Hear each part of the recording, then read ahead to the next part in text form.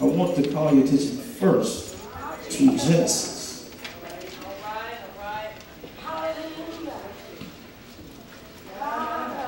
Genesis chapter 3. We're going to be looking at verse 15. As soon as we leave Genesis chapter 3, we're going to Matthew chapter 4.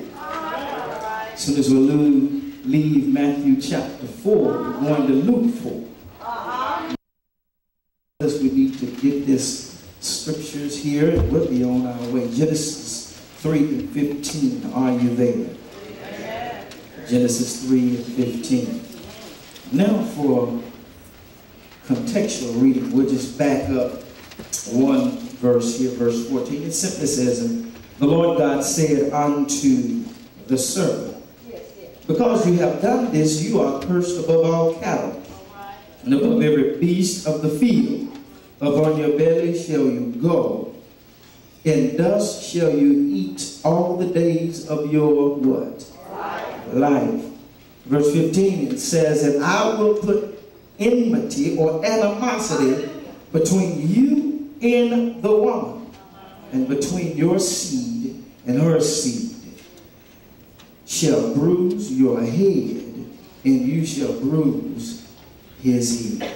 All right, go with me to Matthew chapter 4. I want you to write that down in your notes. You'll need it. Matthew chapter 4. When you get there, say, "I'm there."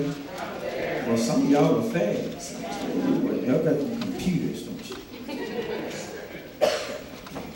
Matthew chapter 4, verse 1 simply says this: "Then was Jesus led up of the Spirit into the wilderness to be tempted of the devil." Wow.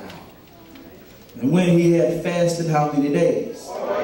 40 days. That's a long time. And 40 nights he was afterward hungry." You should be hungry, yes. "And when the tempter came to him, he said, If you be the Son of God, command that these stones be made bread. But he answered and said, It is written, Man shall not live by bread alone, but by every word that proceeds out of the mouth of God. Then the devil took him up into the holy city, Jerusalem, set him on a pinnacle of the temple, and said unto him, If you be the Son of God, cast yourself down, for it is written, He shall give his angels charge concerning you, and in their hands they shall bear you up, lest at any time you dash your foot against the stone. Jesus said unto him, It is written again, You shall not tempt the Lord your God. Again the devil took him up into an exceeding high mountain, and showed him all of the what? The kingdoms of the world, and the glory of them, and said unto him, All these things will I give you, if you will fall down and do what? Worship me. Then said Jesus unto him, Get thee hence, Satan, for it is written, You shall worship the Lord your God, and him only shall you serve. Then the devil left him, and behold, who? Angels came to him, or came and ministered unto him, him being Jesus. One more place, and we're there. Luke chapter 4. Just bear with us. It's very important that we grab these scriptures. Luke chapter 4, the 14th verse. Luke 4:14. Are you there? Yeah. "And Jesus returned in the what? Power." Somebody say power. Power of the Spirit into Galilee. And there went out a fame of him through all the region round about. You can be seated for you that are standing. Let's pray and go on into the Word of God. Father God, we come to you now in the name of Jesus Christ. We thank you this day. We bless and praise you, God, that you've given us this opportunity to share. God, now we ask that you will speak to us, your people, the words of the living God. Grow and be all that you call us to be. Season my speech with grace. Give me the tongue of the learned, wisdom to speak to your people. In Jesus' name. And everybody say, Thank the Lord. Thank the Lord. And amen. Amen. Now do this one thing for me before we get to the Word of God. Thank God for the ushers today. Amen. give God a good hand of praise for us. Look at his neighbor and just simply tell him this word. Look at him pretty good and tell him it's only a test. It's only a test. Yeah. Look at somebody else and tell them it's only a test.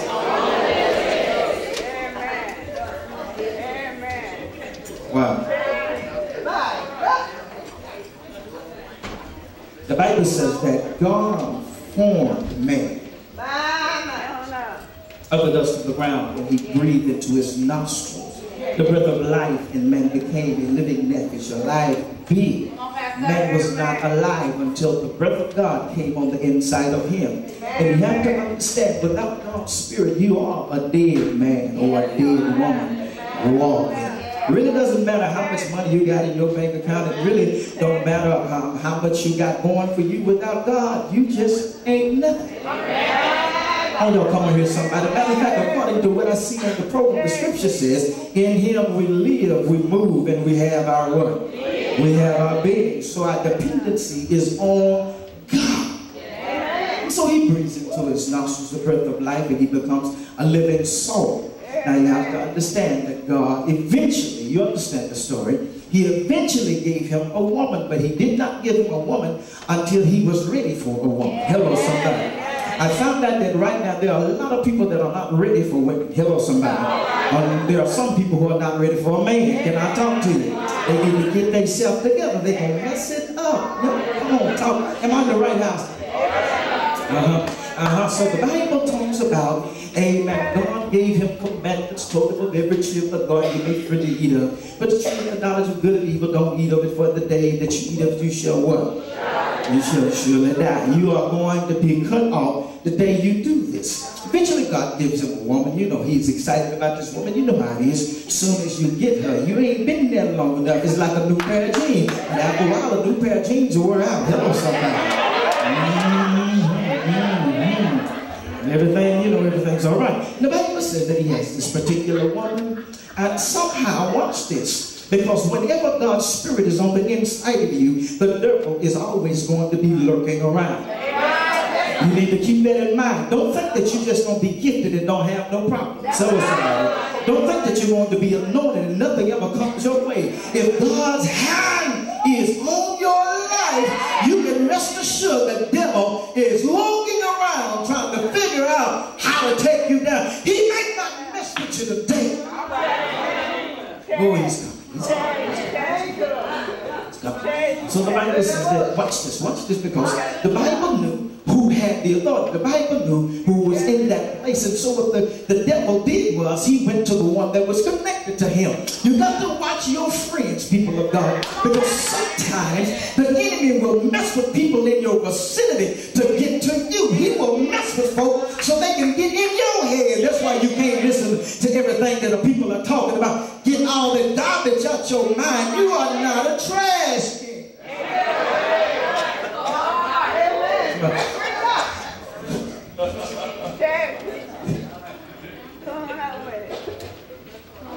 Bible says that Eve partook. She allowed the enemy to talk her, this slithering snake, to talk her into partaking, and nothing happened. Then Adam took it. He ate it. They fell from the seat of God's glory. Now watch this, because the scripture says all have come short of the glory of God. When they fell from that anointed place. They were with God, but now they are cut off. Now watch this, because God goes around and begins to talk to Adam. First, Adam, what have you done? Adam said to the woman. Hello, somebody. Amen. Then he goes to the woman. The woman says, well, the serpent got me. Hello, somebody. You can rest assured, anytime people are blaming somebody else, sin is in the camp. Hello, somebody. The Bible, now watch this, because God's intention, everybody say God's intention. God's intention was to have humanity in the earth with his presence living on the inside of him. Now watch this. God's intention was not to have church. God's intention was not to have bishops and pastors and elders and all these other things. Y'all come on, work with me today. Now I understand that I am a pastor right now, but I am a product of the fall, because if we never fail, I'd never be in this world. But God needs us.